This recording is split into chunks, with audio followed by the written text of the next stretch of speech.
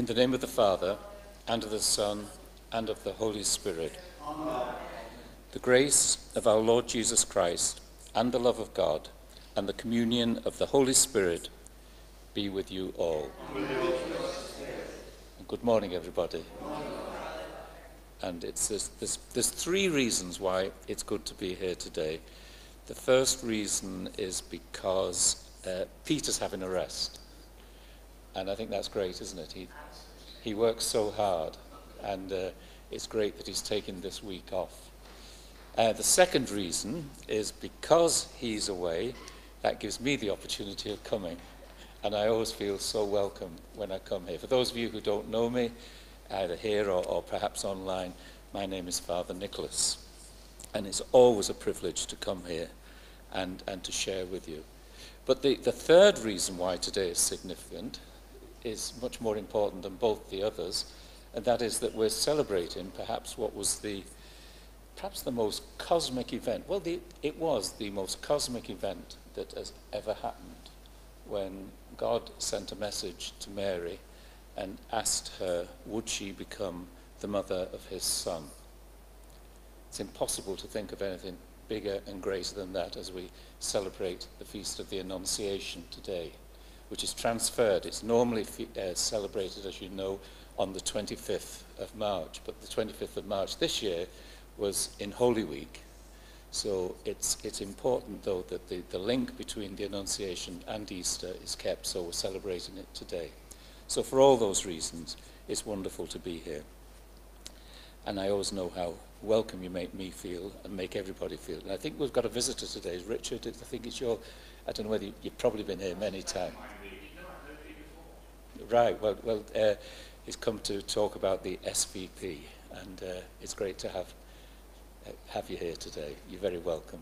It's a very welcoming community, this. Not just here, but also online. It's wonderful that so many people are able to join us, those who are watching now. And then some of them, friends of mine tell me, well, we don't always manage to watch it at the time, but we watch it afterwards. So it's spreading, and it's like the Holy Spirit. It's a sign of the Holy Spirit. So enough talking. I talk more than Peter does. That's for those of you who he would tell me off for that. So let's begin by admitting our weakness, our failures, the times when we forget God, and ask for forgiveness. So, brothers and sisters, let us acknowledge our sins and so prepare ourselves to celebrate the sacred mysteries. You were sent to heal the contrite of heart. Lord, have mercy. Lord, have mercy. You came to call sinners. Christ, have mercy. Christ, have mercy. You are seated at the right hand of the Father to intercede for us. Lord, have mercy. Lord, have mercy. May Almighty God have mercy on us, forgive us our sins, and bring us to everlasting life. Amen. And today, because it's a feast, we sing this, or say this beautiful prayer together, the Gloria. Glory to God in the highest, and on earth peace to people of good will. We praise you, we bless you, we adore you, we glorify you. We give you thanks for your great glory. Lord God, Heavenly King, O God, Almighty Father, Lord Jesus Christ, only begotten Son, Lord God, Lamb of God, Son of the Father, you take away the sins of the world, have mercy on us. You take away the sins of the world, receive our prayer. You are seated at the right hand of the Father, have mercy on us. For you alone are holy. You alone are the Most High. You alone are the Most High. Jesus Christ, with the Holy Spirit, in the glory of God the Father. Amen. And let us pray. O God, who willed that your word should take on the reality of human flesh in the womb of the Virgin Mary, grant, we pray, that we who confess our Redeemer to be God and man may merit to become partakers even in his divine nature. who lives and reigns with you in the unity of the Holy Spirit, God, for ever and ever. Amen.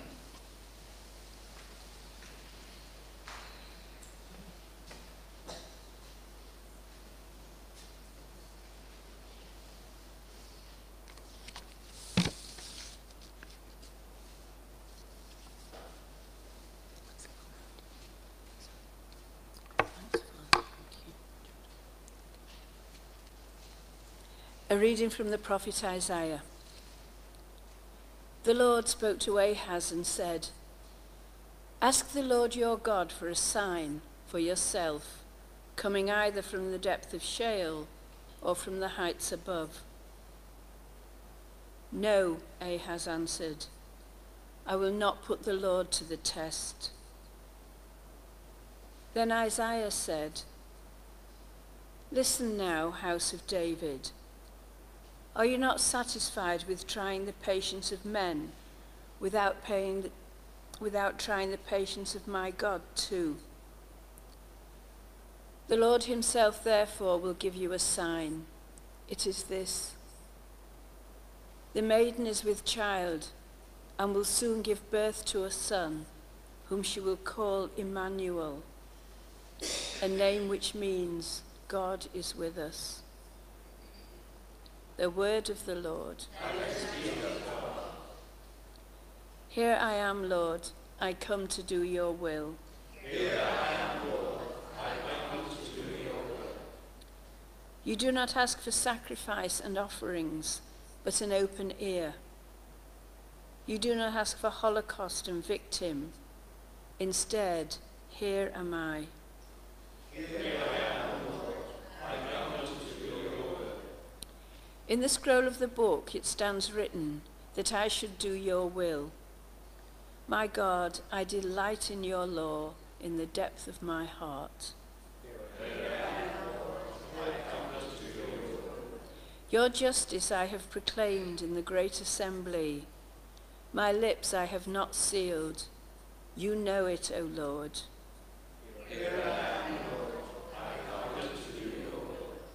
I have not hidden your justice in my heart, but declared your faithful help. I have not hidden your love and your truth from the great assembly.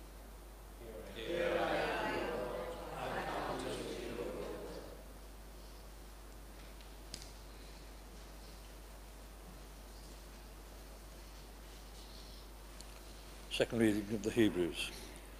God's will was for us to be made holy by the offering of his body, made once and for all by Jesus Christ. Bull's blood and goat's blood are useless for taking away sins, and this is what Christ said on coming into the world. You who wanted no sacrifice or oblation, prepared a body for me. You took no pleasure in holocausts or sacrifices for sin. Then I said, just as I was commanded in the scroll of the book, here God, I am coming to obey your will. Notice that he says first, you did not want what the law lays down as the things to be offered. That is, the sacrifices, the oblations, the holocausts, and the sacrifices for sin. And you took no pleasure in them. And then he says, here I am coming to obey your will. He is abolishing the first sort to replace it with the second. And this was for us to be made holy by the offering of his body, made once and for all by Jesus Christ. The word of the Lord. Please be upstanding for the gospel. Alleluia, alleluia. The word became flesh. He lived among us, and we saw his glory. Alleluia.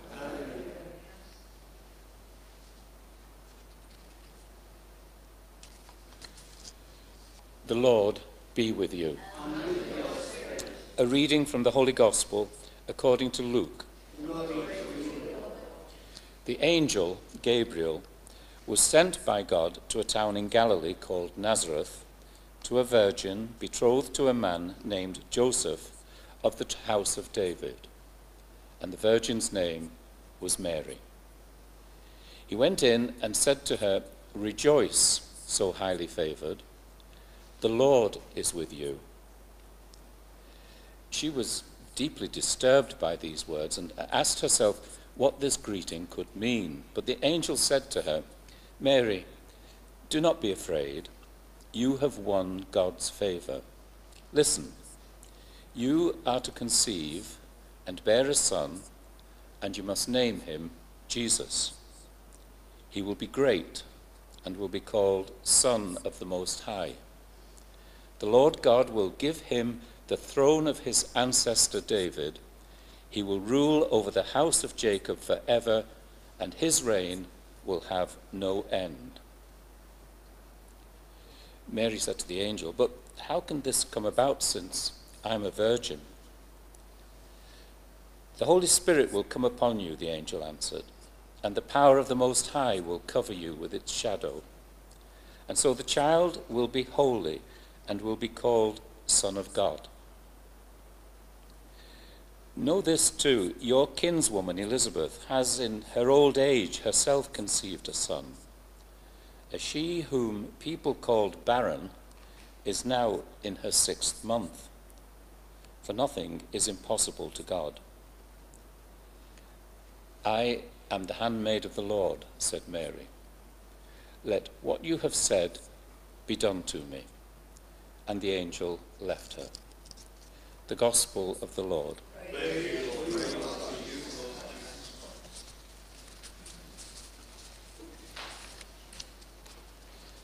Well, how do we see a connection between today's special feast and this season that we're in, this wonderful season of 50 days when we're celebrating the resurrection? And I find it helpful to look for connections by remembering that in a very real way, God is a poet. I don't mean a poet like somebody like Shakespeare or Wordsworth. Great as these poets were, God is even greater, because even Shakespeare or Wordsworth or whoever, all they could do was to think what they wanted to say in their poem and write it down on a page, which is wonderful.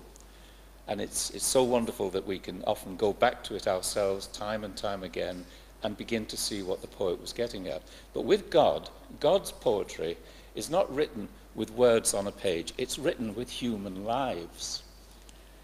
God is so much greater, and his poetry is a poetry that's written with human lives. So if we look at the readings today, I think we can see the connection between Easter and what we're celebrating in the way that the poetry that God is sharing with us in the readings comes to life.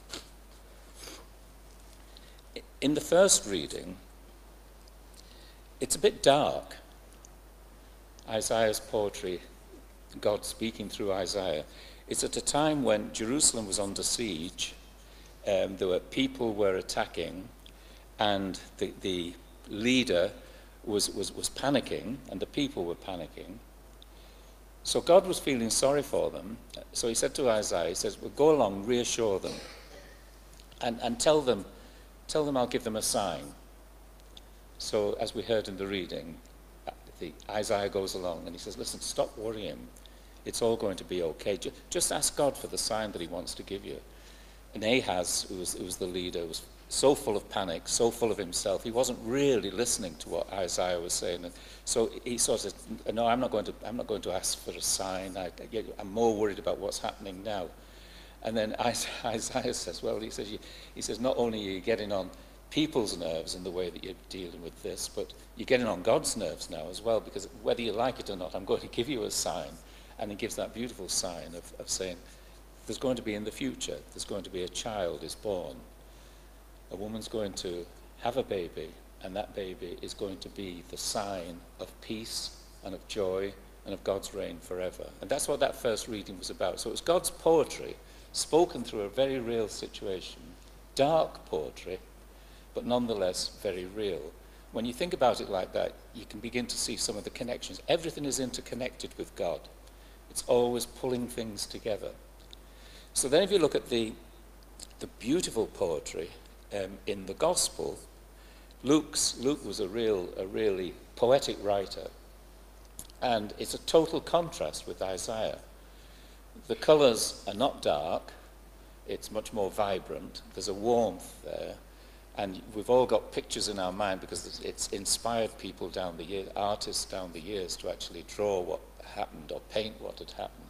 We've got this image of however we see Gabriel coming in, and we see Mary. Sometimes we see her in a pious situation, sort of kneeling down and saying prayers. At other times, I think I've seen pictures where it sort of shows her a bit all over the place. She might have been peeling potatoes or whatever the equivalent was, and suddenly this angel comes in. So it's no wonder that Luke sort of says, and she was a bit surprised, you know. That took her by. I mean, imagine if an angel came into you and actually said that, you know. I mean, God almighty, I don't know what I'd do. I'd probably collapse. But the angel reassures Mary and sort of says, well, you know, something special is going to happen to you. And that's why it's such an important feast day today. Because here's the Almighty God coming to Mary and asking her, will it be okay if I send the Holy Spirit and you bear a son? And will you call him Jesus? And he's going to be the... Imagine being asked that. Now, unlike in the first reading, Mary listens. And Mary hears what the angel's saying, and even though she can't understand it, and very legitimately sort of asks the question, well, how's this going to be? She was probably thinking, what on earth am I going to tell Joseph? And then there's a beautiful thing at the end of the poem, I think, where, and the angel, before he goes, he's calmed her down, he's given her confidence, and he said, oh, by the way, your elderly cousin, Elizabeth, who everybody said she's never going to have a child, she's 6 months on. And I think it's a beautiful, I mean, the bit in the gospel that follows, we didn't have it this morning, the bit in the gospel that follows is Mary, we see her going off to the visitation. She's off along the road, I'm going to see. There's probably an instinct of wanting, in all the confusion she's feeling, she wants to talk to another woman. And she wants to talk to another woman who's probably had the same sort of shock. And if you remember in the gospel how when they meet, Elizabeth sort of said she could feel the child inside her, John the Baptist, jump for joy. And I mean, none of us, certainly no men, and those of us who are not privileged to be a mother, how on earth, it must be so wonderful to sort of feel when you're pregnant, the actual moving of a child within you. I'm sure it can be terrifying as well, and I know it's not easy, but what a wonderful thing. And this is what Mary was feeling, but she was feeling it sort of saying, and somehow this son is going to be, he's going to be the king forever. I don't think she could even begin to grasp it, even when she was talking with Elizabeth. And she was probably saying, well, how am I going to explain it to Joseph if she hadn't already told him? So it's a beautiful human story, but in the middle of it, God is working. And I think that's the reason why we're having this feast day today, because that's what the resurrection's about. That's what Easter is about, that God is working through all of us all the time. And in that reading that Patrick read at the end, the reading from Hebrews, it's just proclaiming that. It's sort of saying, forget about the past now. Look at what's happening now. I'm sending my son into your world, and he's going to be with you always. And that's what that reading of Hebrews was really about.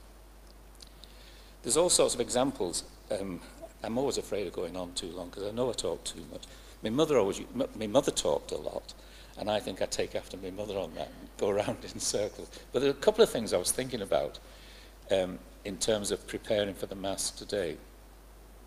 And I don't know, I'll share them with you anyway. One is about how human poetry sometimes tries to mirror what God's poetry is about. And there was a famous poet who lived for a time as a priest in a neighbouring parish here. You'll guess who I'm talking about, probably. In St. Francis Xavier's parish, just down the road from here, there was a famous poet who wrote. He was a Jesuit. And at times he used to get a bit depressed, and at times life would sort of be heavy on him. He'd probably identify with that first reading where Achaz was sort of saying, what's it all about?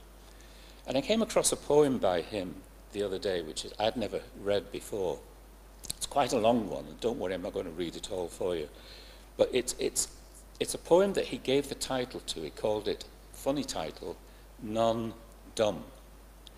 Now, non-dumb are two Latin words. He's using the Latin. And non-dumb in Latin means not yet. Something's still coming. So he decided to call this poem Non-Dumb. And it starts off really a bit down in the depths. Let me just read you a little bit from the first verse. I promise I won't go on too long. It says, this is the poet writing. God, though to thee our psalm we raise, no answering voice comes from the skies. To thee the trembling sinner prays, but no forgiving voice replies. And he's obviously expressing something of his own at times, fears and doubts, and where's life going. And he's starting off his poem in this rather dark, somber sort of mood. But our prayer seems lost in desert ways. Our hymn in the vast silence dies. And he's probably talking about a lot of people who sort of say, what's it all about? How do you make sense of life? How do you watch what's happening on the television, sort of the terrible news that we see all the time? And how do you make sense of it? And I think this is what this poet was thinking about at the beginning. You'd need to read the whole poem to see how it begins to change. And I just want to read you now a little bit from the last verse at the end of it. And he's worked through, he sort of said, is God really answering? Is it just silence? Is it all just pretend? Or is there something more? And in the last verse, he's sort of coming round, and I think he does it beautifully. So this is the last verse. To show thee that thou art, in other words, he's talking to God, to say that God, you are there. To show thee that thou art and near, let patience with her chastening wand dispel the doubt and dry the tear. So he's saying to himself, I know you're there, God. I don't always see you, but help me to get through this. And lead me childlike by the hand, if still in darkness, not in fear. And then the very last lines. Speak. Whisper to my watching heart one word. And then he has this beautiful image. Speak, whisper to my watching heart one word, as when a mother speaks soft when she sees her infant start, till dimpled joy steals o'er its cheeks. Then to behold thee as thou art, I'll wait till morn eternal breaks. So he's saying, just as a mother holding her new baby, tries to get the baby to smile, speaks softly to it, and eventually perhaps a smile comes, or it's just a dimple on the face. It's a beautiful, gentle image. And he's saying that's how God comes to us, if only we learn to listen. His name, as you probably would have guessed, is Jared Manley Hopkins, wonderful Jesuit poet who's got written such beautiful poetry. One very last thing, honestly, I promise them. And that's an image of how Easter is real today. And it's this vestment. I've been admiring this vestment this last week when I've seen Peter wearing it. And I spoke to him on the phone last night. And I said, where did you get that vestment from? Oh, he says, it's a friend has made it for me. Apparently she's been in hospital recently. Happily is out now. And I said, it really is beautiful. I said, I hope you've left it. I hope you've not sort of taken it away with you. He said, he says it'll be there. So I'm proud to be wearing it this morning. And what I like about it is the actual words on it, these embroidered words, which is again going back to poetry. John's poetry, John, the evangelist John, at the beginning of his gospel. And the word became flesh and dwelt amongst us. And I thought that sums it all up. I've got one slight correction I would make to it. I mean, this is completely correct. I mean, it's beautifully embroidered and exactly as the gospel puts it. But I'd change it and sort of say, and the word became flesh and dwells among us. Because if we're just saying he dwelt, we're perhaps in danger sometimes of saying, well, that was then, and it was Mary in the Annunciation. No, no, no, no, no, no. It's now. That's the mystery that we're celebrating. And that's why the Annunciation and the mystery of Easter all comes together. So with apologies for going on too long, but thank you for listening. And we because it's a feast day, we make it a little bit more solemn by saying together the Creed. So shall we say that now? I believe in one God, the Father Almighty, maker of heaven and earth, of all things Christ, his only Son, our Lord, who was conceived by the Holy Spirit, born of the Virgin Mary, suffered under Pontius Pilate, was crucified and was buried. He descended into hell. On the third day he rose again from the dead. He ascended into heaven and is seated at the right hand of the Father. He will come to judge the living and the dead. I believe in the Holy Spirit, the Lord Catholic Church, the communion of saints, the forgiveness of sins, and the resurrection of the dead, and life everlasting. Amen. And let's pray now to God our Father through Jesus, but with a special remembrance of his mother, who has such a powerful influence on him. Thinking of Mary and thinking of the challenges she faced, and thinking that she was walking the roads of Palestine, it makes it very difficult to think of today's feast without thinking of all those women especially, but women and men and children who are walking, have lost their way because the roads of Palestine, many of the roads of Palestine, at least in Gaza, have been destroyed. So let's pray. There was a little item on the news today of the Israeli forces withdrawing from one of the cities, but you're never sure. But nonetheless, let's think of that terrible suffering that the people are going through. And let's ask God to send prophets, to send people of peace, to change what is a terrible situation for them, so that they may experience the joy of God close to them. Lord, hear us. Lord, I saw a little video on TikTok the other day, somebody had sent me, and it showed 3 or 4 young Israelis, round about 19, 20-year-olds, and each one of them was saying, we're refusing to go and join the Israeli army because we don't believe in terms of what's actually been happening. And that's causing them all sorts of problems. That's causing them this hatred towards them because of the violence that is there. So let's pray for those young men and for all who are seeking peace rather than violence as the answer to the problems. Strengthen them, Lord, and give them your help. Lord, hear us. Lord, and let's pray for ourselves, for our community here. And when I say our community here, I'm including that larger community which wonderfully joins with us, and all those communities who are celebrating the Annunciation today, that we will listen to God's word and be inspired by his grace. Lord, hear us. Lord, and let's pray especially for Peter. I'm delighted, as I said at the beginning, that he's having this rest. He's such a wonderful proclaimer of the word, and his faith sort of comes shining through, and he's got so much knowledge as well. We're very grateful to God for giving him to us, but let's hope that he's able to rest this week and will come back renewed, as I'm sure he will on Saturday. So for Peter, Lord, hear us. Lord, and there's for the sick, really missing Maureen today. I know Maureen's recovering, but it's good that she's had an operation and is feeling better. But there's so many others that you know who have been prayed for. I'll just mention a couple on the list here.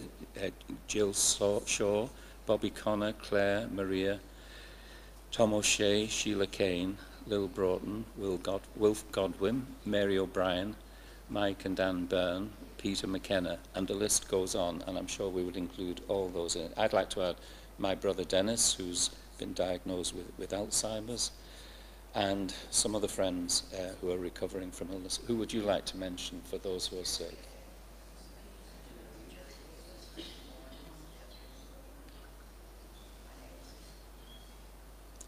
So for all these, Lord, be close to them, be close to those who care for them, and bring them relief. Lord, hear us. Lord, and for those who have gone on before us, today is the anniversary for me of a classmate who was a passionist with me. We joined together, and he died a few years ago. His name was Charles. May he rest in peace, and may all those who have gone before us, I don't know whether there's anybody recently that has died that we need to remember especially. And anybody want to add anybody?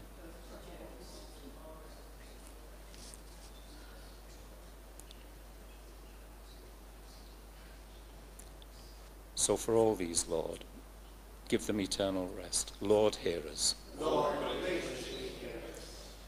and again, we pray for all those who are working in many ways to make sure that we share with one another. I don't know exactly why you're here today, Richard, but I know it's to do with the SVP, and I know that part of what the SVP does here and all out throughout the country is the wonderful work of reaching out to those who haven't got much. So let's pray for Richard and for all the SVP here and throughout the country who are working. Lord, hear us. Lord, and now let's ask Mary to add her prayers to ours. Hail Mary, full of grace, the Lord is with thee. Blessed art thou among women, and blessed is the fruit of thy womb, Jesus. Holy Mary, Mother of God, pray for us sinners, now and at the hour of our death. Amen. Sit down.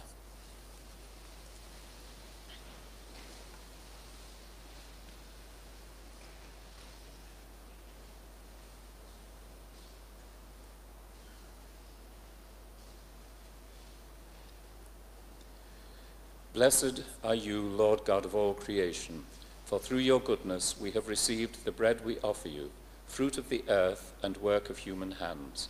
It will become for us the bread of life.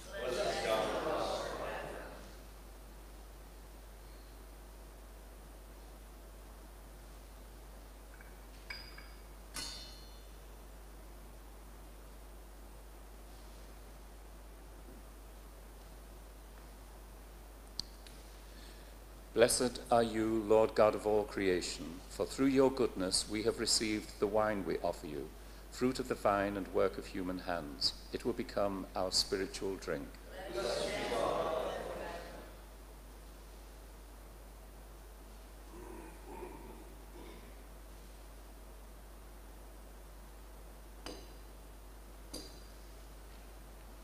Pray, sisters and brothers, that our sacrifice may be acceptable to God the Almighty Father. may the Lord accept sacrifice from your hands, for the praise and glory of his name, our growth and the good of his own church. Be pleased, Almighty God, to accept your church's offering, so that she who is aware that her beginnings lie in the incarnation of your only begotten Son may rejoice to celebrate his mysteries on this solemnity, who lives and reigns for ever and ever. Amen. The Lord be with you. And with your spirit. Lift up your hearts. We lift them up to the Lord. Let us give thanks to the Lord our God. It is right and just. It is truly right and just, our duty and our salvation, always and everywhere to give you thanks, Lord, Holy Father, Almighty and eternal God, through Christ our Lord. For the Virgin Mary heard with faith that the Christ was to be born among people for people's sake, by the overshadowing power of the Holy Spirit. Lovingly she bore him in her womb, that the promise to the children of Israel might come about, and the hope of nations be accomplished beyond all telling. Through him the host of angels adores your majesty, and rejoices in your presence forever. May our voices, we pray, join with theirs in one chorus of exultant praise as we acclaim, Holy, holy, holy Lord of hosts. Heaven and earth are full of your glory. Hosanna in the highest. Blessed is he who comes in the name of the Lord. Hosanna in the highest. You are indeed holy, O Lord, the fount of all holiness. Make holy, therefore, these gifts, we pray, that by sending down your Spirit upon them like the dewfall, may they become for us the body and blood of your Son, our Lord Jesus Christ. At the time he was betrayed and entered willingly into his passion, he took bread, and giving thanks, broke it, and gave it to his disciples, saying, "Take this, all of you, and eat of it, for this is my body, which will be given up for you."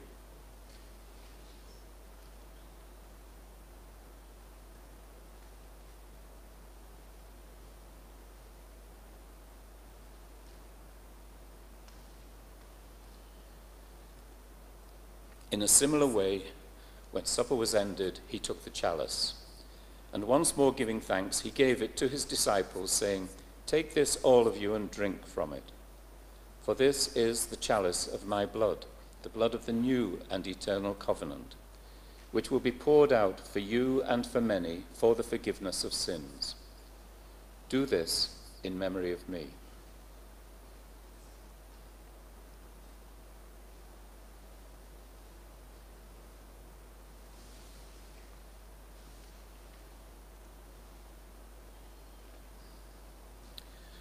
The mystery of faith.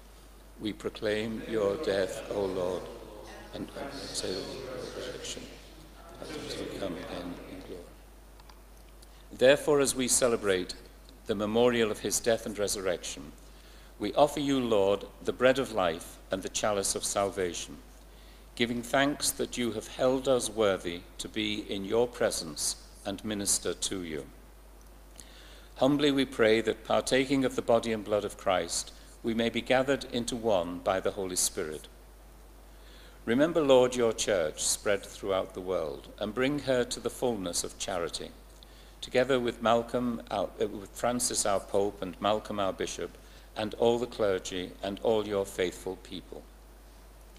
Remember also our brothers and sisters who have fallen asleep in the hope of the resurrection, and all who have died in your mercy. Welcome them into the light of your face. Have mercy on us all, we pray, that with the Blessed Virgin Mary, Mother of God, with the blessed Joseph, her spouse, with the blessed apostles and all the saints who have pleased you throughout the ages, we may merit to be co-heirs to eternal life, and may praise and glorify you through your Son, Jesus Christ.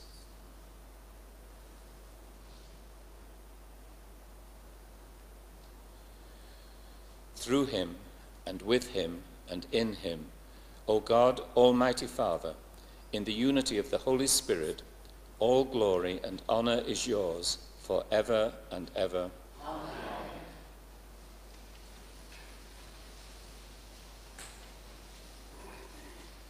And let us pray with confidence to the Father in the words our Saviour gave us. Our Father, who art in heaven, hallowed be thy name. Thy kingdom come, thy will be done, on earth as it is in heaven. Give us this day our daily bread, and forgive us our trespasses, as we forgive those who trespass against us. And lead us not into temptation, but deliver us from evil. Deliver us, Lord, we pray, from every evil. Graciously grant peace in our days, that by the help of your mercy we may be always free from sin and safe from all distress, as we await the blessed hope and the coming of our Saviour, Jesus Christ.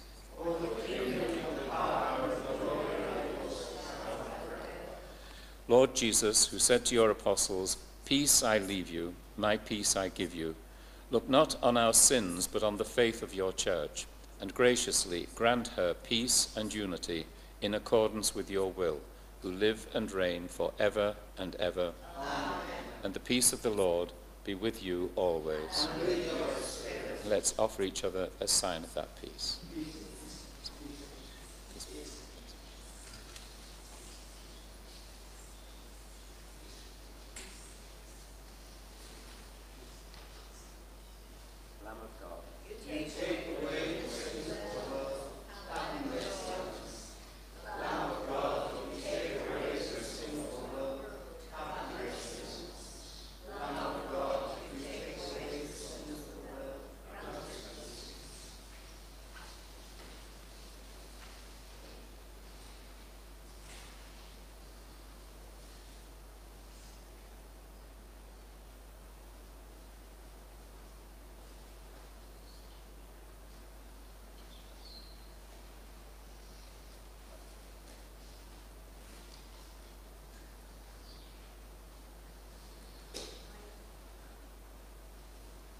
Behold the Lamb of God. Behold him who takes away the sins of the world. Blessed are those called to the supper of the Lamb. Lord, I am not worthy that you should enter under my roof, but only say the word, and my soul shall be healed.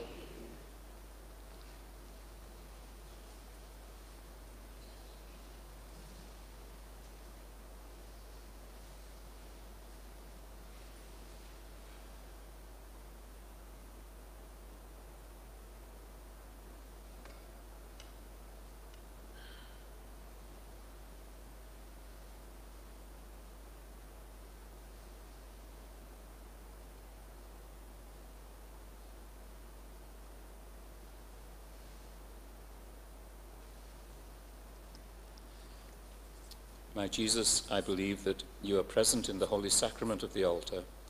I love you above all things, and I passionately desire to receive you into my soul.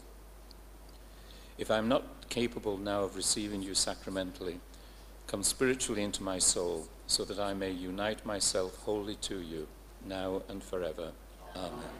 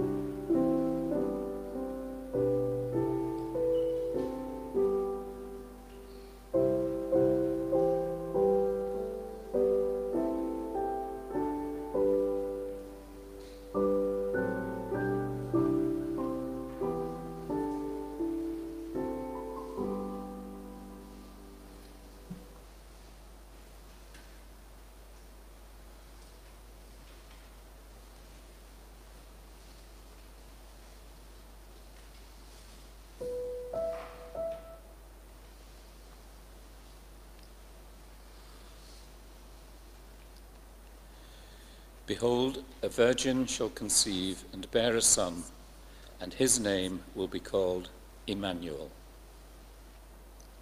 Let us pray. Confirm in our minds the mysteries of the true faith, we pray, O Lord, so that, confessing that he who was conceived of the Virgin Mary is true God and true man, we may, through the saving power of his resurrection, merit to attain eternal joy. Through Christ our Lord. Amen. Shall we say the prayer for the parish? Spirit of the living God, fall afresh on us. Help us, hold us, fill us, lead us. Spirit of the living God, fall afresh on us. The Lord be with you. May Almighty God bless you, the Father, the Son, and the Holy Spirit. Amen. The Mass is ended. Go forth in peace. Alleluia. Thanks be to God. Alleluia. Alleluia. Thank you very much, everybody. Thank you.